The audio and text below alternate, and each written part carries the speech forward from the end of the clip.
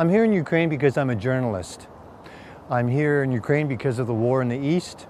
My goal is to try to report on what is happening in the eastern part of this country. I've been in Ukraine now for about 2 weeks, Constantyn, and I am impressed by the people, the spirit of the people, the generosity of the people, and the welcoming of the people of Ukraine to me. My impressions there are many. First of all, I am impressed by the local people who are volunteering their time to bring food, clothing, and other materials to the war zone in Ukraine. There are soldiers there who depend on these people, these volunteers who risk life and limb to bring these materials to the war zone. Another quick story. We came to a checkpoint and one of the soldiers who was talking to Sergei in the window said, "Ah, you are volunteers, good. Do you have any warm clothes?" And Sergei said, "Yes, I can get you some." "Oh, good." Sergei got out of the van, went around, put the hatch back up, and he distributed gloves and hats and even a big warm coat for the soldiers. And they were so grateful for these things. You got to understand, these men are sleeping out in tents. It's getting cold, and they have a shortage of warm clothes, even a shortage of food, and they need these provisions.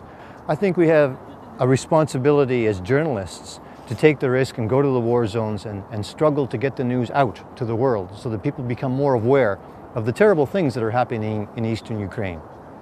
There are ordinary people, citizens who are being abused, who have lost their jobs. 40,000 businesses in eastern Ukraine are not functioning now because of the war.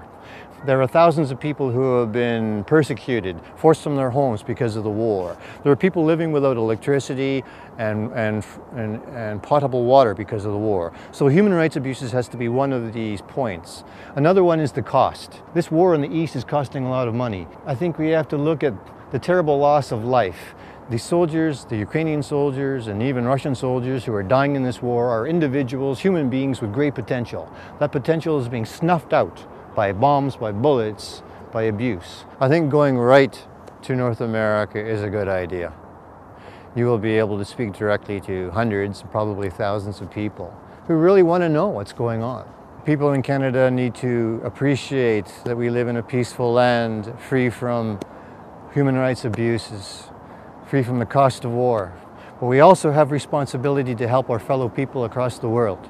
And Canadians, I think, have a responsibility to help Ukraine come to a peaceful resolution with Russia. We have a responsibility to share our skills and our technical people with Ukraine to help build a stronger country. So in Canada, I would say we have a responsibility to Ukrainians. I think people need to understand the truth about human rights abuses that are happening in the East. People like you and myself, like the people seeing this television show, are losing their homes, they're losing their jobs, they're being beaten up, they're being persecuted because of their religious beliefs, they're being persecuted if they are pro-Ukrainian, and this is a terrible experience for thousands upon thousands of individuals. I think if you take this message to North America, a certain disgust will evolve. And when enough people become disgusted and angered by what is going on in the world, then action is taken. Then governments pressure governments to take action to stop these abuses. So I think it all starts with the common people and the groundswell. And the message has to be, wake up people, this is what's going on. Your neighbors in Ukraine are suffering. We need to act, we need to speak out. We need to help make changes so that peace returns to that area. That's the message.